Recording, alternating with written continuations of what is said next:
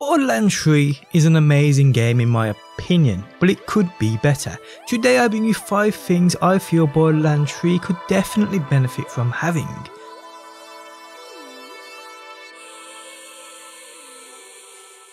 How's it going guys, my name is DPJ and today I bring you another BR3 video. If you do enjoy it, leaving a like really helps out, and subscribe if you do want to see more.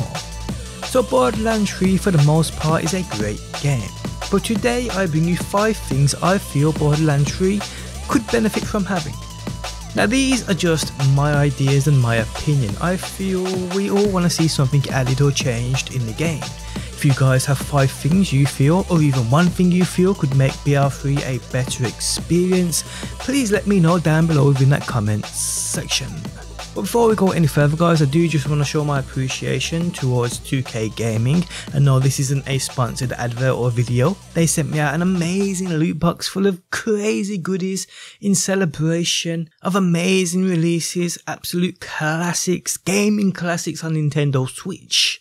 Borderlands, XCOM and Bioshock. Pretty cool if you ask me. So yes, I just want to say thank you to 2K for sending me out this amazing loot pack. Okay, so we're going to get into the video people, and 5 things I feel would definitely benefit the future of Borderlands. Okay, so in at number 5, the ability to save builds, i.e. loadouts.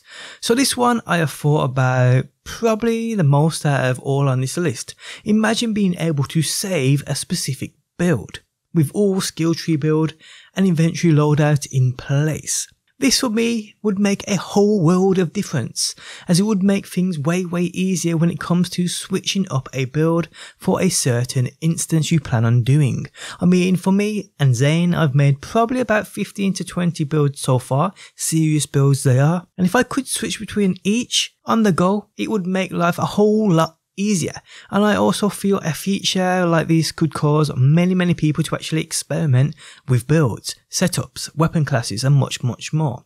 Maybe add in a new SDU with Marcus, giving us a max of 20 builds we can save.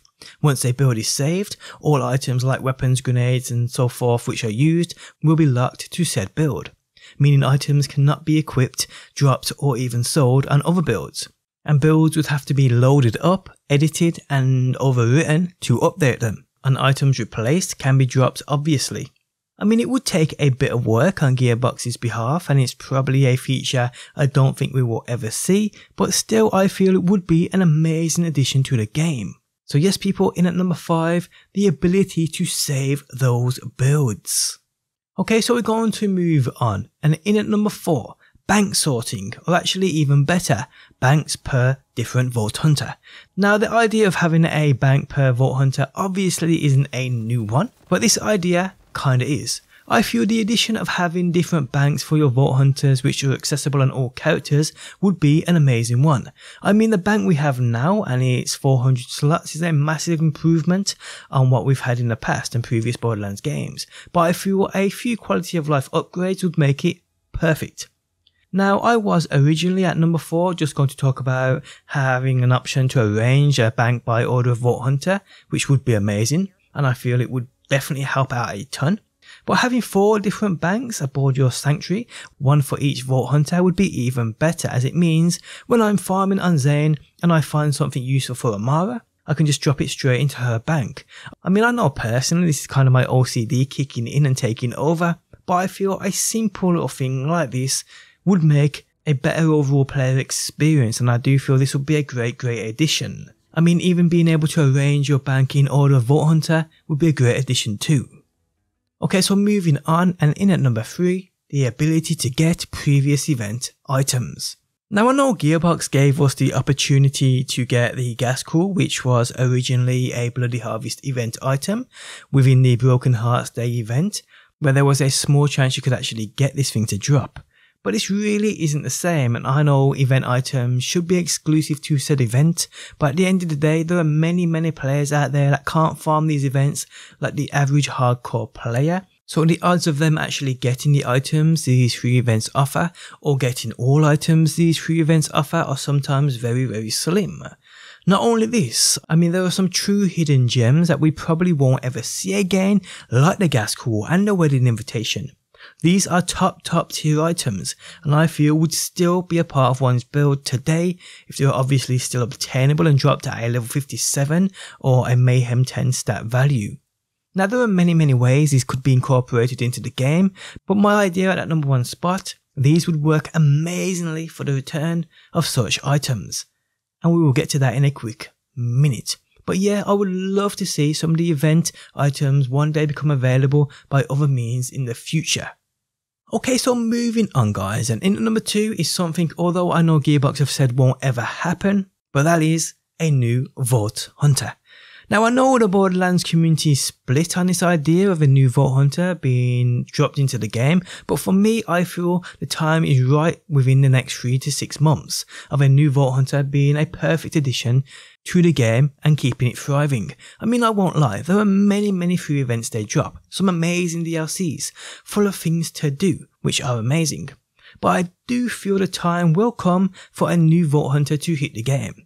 I mean, the positives of a new playable character overweigh the negatives quite heavily in terms of the player experience going forward.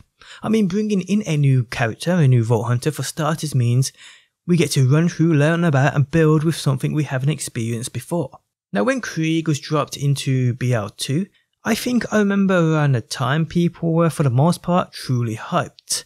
Now although I don't agree with many thinking Krieg will return as a playable Vault Hunter with DLC 4, as I feel he's someone we've already experienced and it wouldn't be the same as a fresh new Vault Hunter, although I won't turn him down as I loved him, but still. I just think someone completely new, someone we don't know, and this Vault Hunter offering something we just haven't seen before. That would be great for sure people in my opinion.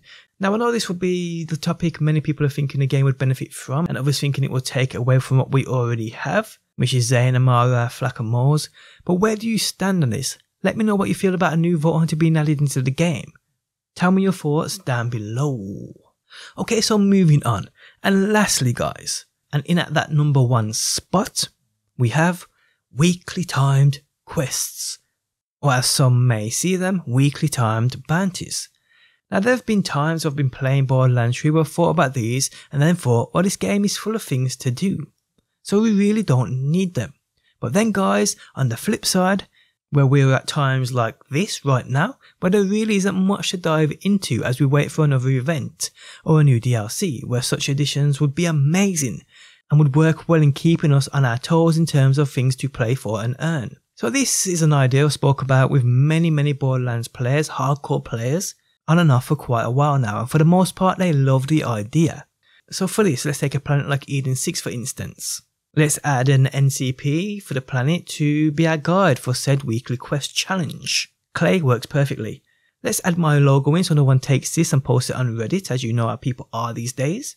Let's add that bounty board which shows us what we need to do and earn for said exclusive reward for this weekly quest, which with my idea would be a timed quest for an exclusive item or exclusive variant of said item. So we have the weekly quest. Obviously challenges would be a little harder depending, but this is just an example. Kill 1000 enemies on Eden 6 and defeat 100 bosses upon Eden 6. Reward? Going back to that number 3 spot of an event weapon. The weapon will roll as a random variant. But here is the fun part. This weekly quest can be picked up multiple times per week. So if you complete it within, let's say 2 days, you can go back and pick it up and complete it again and try and get that role you indeed are searching for. And in actual fact guys, these rewards from these weekly quests could be anything. But I do feel the reward would indeed need to be worth the player actually wanting to do them. And the more I think about this, the more I'd welcome the idea being incorporated into the game. Maybe even having a couple running each week on different planets. Each weekly quest obviously changing at the end of the week, but yeah, let me know what you think about this. Do you like this idea? Let me know down below. I just think it will be a small addition, but a great addition over time. And adding in past event items, maybe even current quest items. I know they did say we'll be able to use Iridium for quest items in the future via a vending machine upon Sanctuary, but maybe even throwing quest items into this as well. I think that wouldn't go amiss. But yeah, let me know what you think about this down below within that comments section. But yeah guys, those are 5 additions I'd love to see incorporated into Borderlands 3. If you have anything to add or have an idea of what could be added into the game to make the experience a better one, let me know down below. And on that note guys, we have come to the end of the video. If you guys enjoyed it, leaving a like really helps out. If you're new around here and want to see more Borderlands, be sure to subscribe. And if you never want to miss a video I upload, you can turn notifications on by hitting that bell button. Also guys, if you do want to become a member of my channel, do go ahead and click that join button. It truly helps support me directly. But on that note guys, we have come to the end. I hope you enjoyed it and hopefully I will see you on that next one.